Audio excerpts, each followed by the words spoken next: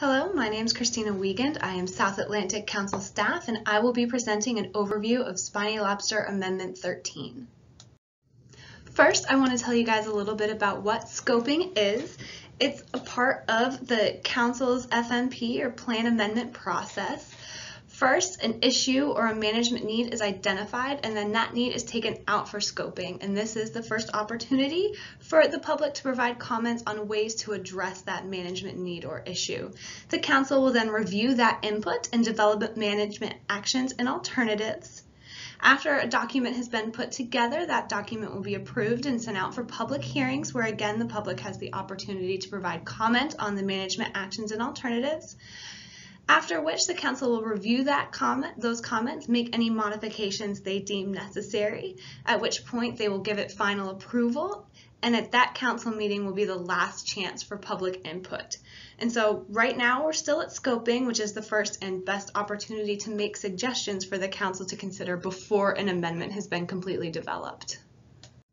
Right now, Spiny Lobster Amendment 13 contains two actions, and the first action looks at bully netting.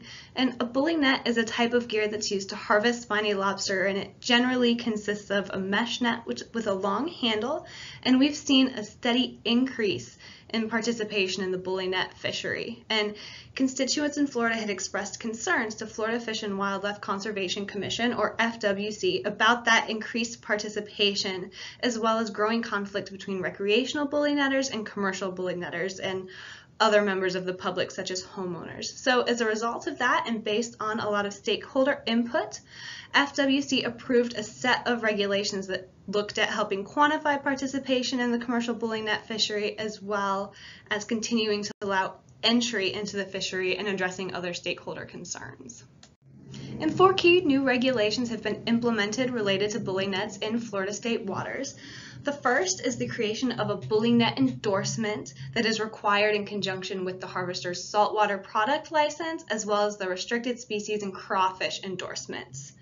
Additionally, the definition of commercial harvester was updated to include that bully net endorsement.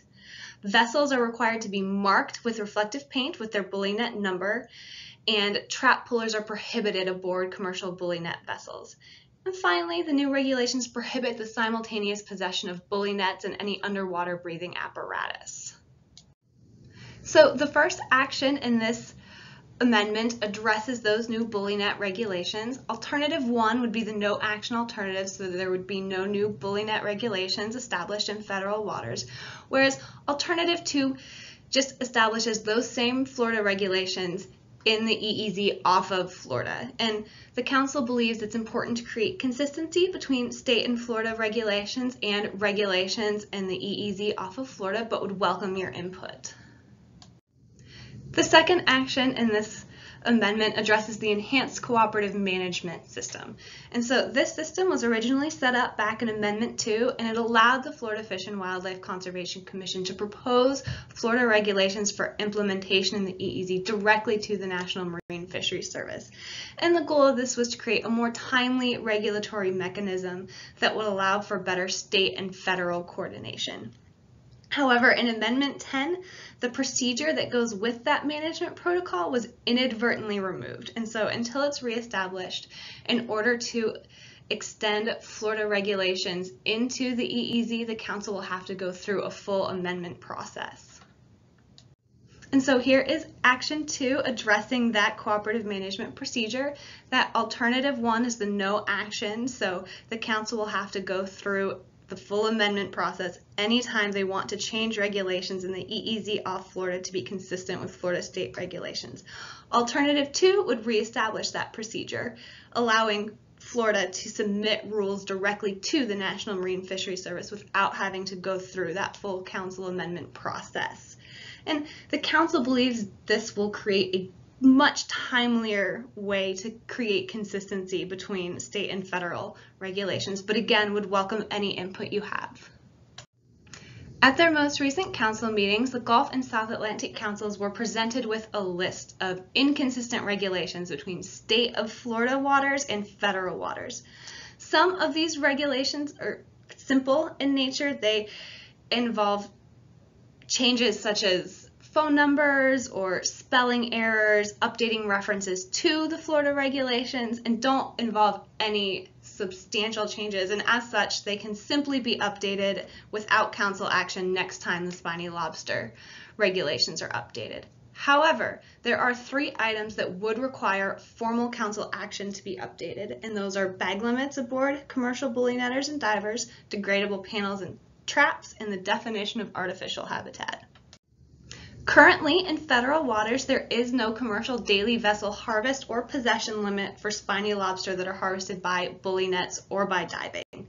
However, in Florida waters, spiny lobster that are harvested by bully nets have a harvest and possession limit of 250 lobsters per day throughout the state of Florida. Divers have a limit of 250 spiny lobster per day in waters off of Broward, Dade, Monroe, Collier, and Lee counties. And it's important to note that Florida commercial spiny lobster, bully net, and dive fishermen are restricted to this limit regardless of whether they're fishing in state or federal waters as a condition of their state permit and license requirements. There are a number of differences in state of Florida regulations and federal regulations for degradable panels. In federal waters, traps must be constructed of wood, cotton, or any material that's going to degrade at the same rate as a wooden trap. However, in Florida waters, degradable panels must be constructed of cypress or untreated pine slats that are no thicker than 3/4 of an inch. In federal waters, when removed, that degradable panel must create an opening in the trap that's no smaller than the diameter found at the throat or entrance of the trap. However, in Florida waters, that degradable panel must be no smaller than 6 inches by 4 inches or no smaller than the dimensions of the throat or entrance of the trap, whichever of those two is larger. Finally, in federal waters, the degradable panel must be located in the upper half of the sides or on top of the trap, whereas in Florida waters, that degradable panel must be located on the top horizontal section of the trap. And last but not least, currently in federal waters, we do not define artificial habitat for spiny lobster, and there are no restrictions for the harvest or possession of spiny lobster on an artificial habitat. However, the state of Florida defines an artificial habitat as any material placed in the water that is reasonably suited to providing cover or habitat for spiny lobster. And this can be constructed of wood, metal, fiberglass, concrete, or plastic, or any combination thereof, and doesn't necessarily have to be fabricated for the specific purpose of being artificial habitat. Additionally, they prohibit harvest of spiny lobster from any artificial habitat, as well as restricting the harvest and possession of spiny lobster to the recreational bag limit within 10 yards of any artificial habitat.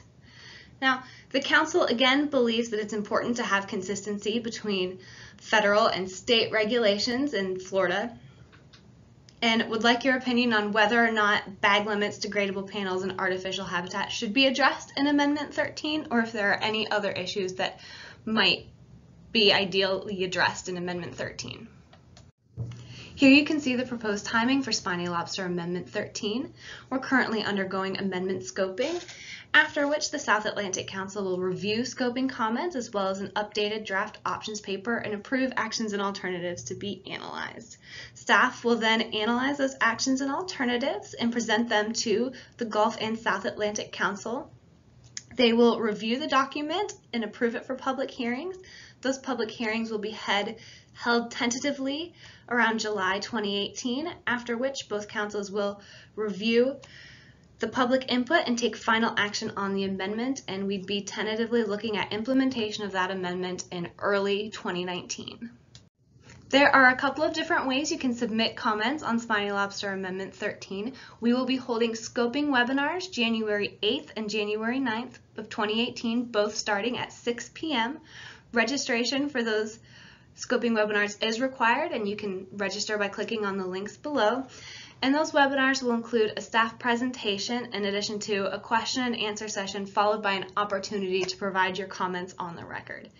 If you are unable to attend the scoping webinars, you can also submit your comments in writing via our public comment form, and the link for that is below. And the deadline for comments to be included in the overview for the March 2018 meeting is 5 p.m. on February 9th of 2018. If you want to stay connected with the South Atlantic Council and stay informed on a variety of issues, you can check out our website as well as our Facebook and Twitter account. Finally, if there's anything that we didn't cover or you have more questions, feel free to contact us.